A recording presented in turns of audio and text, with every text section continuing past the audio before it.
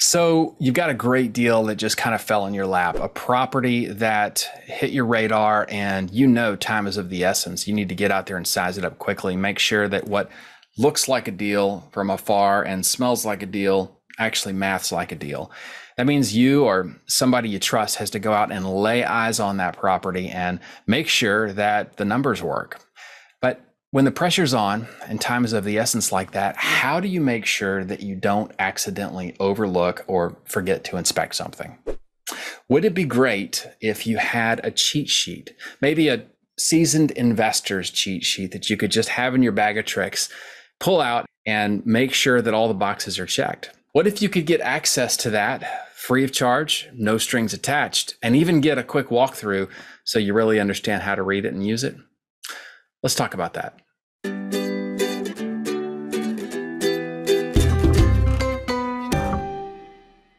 Hey, what's up guys? JP Moses here. Hope you're doing well. And this video, I just want to kind of quickly run through a neat little form I put together many moons ago. And we still use it a little differently than we used to though.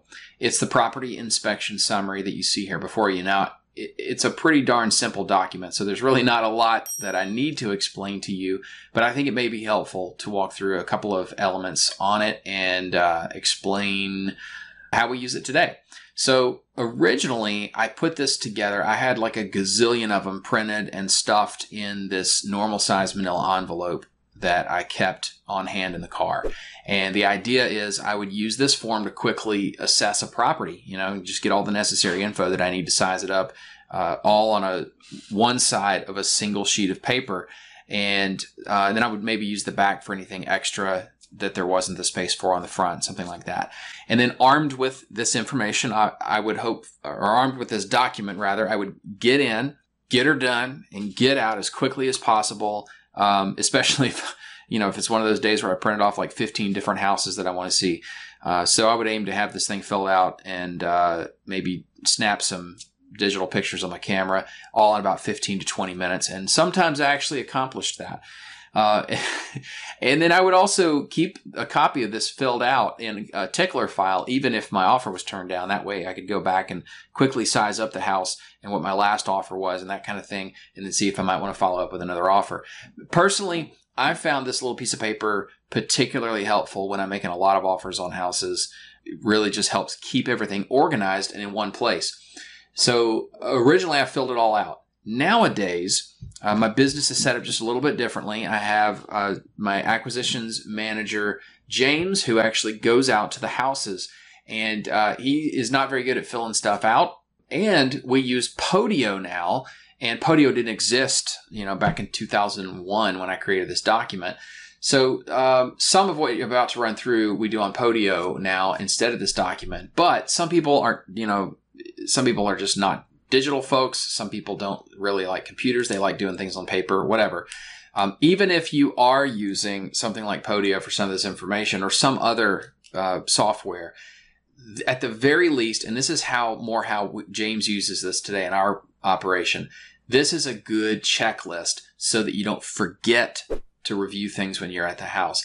I don't know about you, but when I'm out at the house, I am really trying to focus hard on the seller and building rapport and uncovering motivation. And I'm focused on like every ninja Jedi mind trick and connection technique that I've ever learned. And when you're doing that, sometimes it can be hard to remember everything about the property that you need to look at. So there's been many times when I didn't have this to use as kind of a mental checklist or a written checklist. I guess it's not mental. And then I ended up going, I don't really remember if there were foundation issues because I totally forgot to even look at the foundation. Obviously, that can be an expensive mistake to make. So even if you don't fill out paperwork like this, I would recommend that you have this handy to use as a checklist. So let me just walk through it, whether you use these kind of sheets or not when you visit a property. Obviously, you got the street address. If it's an MLS listed property, I find it very handy to have the MLS number on this document, the area that it's in. So like in my area, I might say Collierville, or I might just put the zip code right there, or, west side of Main Street, if that matters. Whatever it matters to me about the area, I'll make a quick note of that. whether it's a single family or a two family or something else. I'll want to put the date so I can remember when I was there. Number of bedroom, or excuse me, first the square feet, the bedrooms, the bathrooms, any other rooms, and whether it's vacant or occupied. So, quick little rundown. Now you can also, by the way, have your bird dogs fill this out. This is a great little form. If you have bird dogs bringing you leads, you could even create a digital version of this if you prefer to have them fill it out online. But you can use this as a template for the information that your bird dogs need to give you before you'll even look at a deal from them. Okay, so let's just run through this real quick. Roof, repair, replace. And the idea on this form would be that you check here if it needs work, and that you would check here if it's okay and in good condition. And then any comments, obviously you're not writing a novel, just any quick notes that you want to make about the roof, you would make it here. And then if you're comfortable estimating the repair cost just based on what roofs for this type of house and this size are going to cost, then you can go ahead and splat it right there. Then you just run down the list. You've got, you lay your eyes on the exterior and see what the condition of the paint and or siding is. Do the windows need to be replaced? Does the foundation need any repair? Garage or other parking, what's the condition of it? Does it even exist? Does it need landscaping? And obviously that's going to vary depending upon what's going on in your area, depending upon whether it's a rental or going to be a retail exit strategy. Does the exterior have some debris that needs to be cleaned up? Interior debris, interior paint, carpentry, any woodwork that needs to be done on the inside. What's the condition of the heating and cooling system? I can't tell you, before we had James using this as a checklist, how many times he would say, I don't know, really, I don't remember if it had central air or not, because he just forgot, because he was building rapport with the seller. Lay eyes on the electrical system. Is it updated or not? Are we dealing with fuses? Are we dealing with breakers? Or are we dealing with some kind of like crazy hybrid? What's the plumbing situation? Carpet, vinyl needed anywhere? Kitchen, does it need any repairs? Scroll down. Bathrooms, septic tank, oil well, or oil tank, well, anything else? So there's your checklist, right? And then you've got, you could add up all your repair items and then give yourself an estimate. Any other comments? There's a spot for that.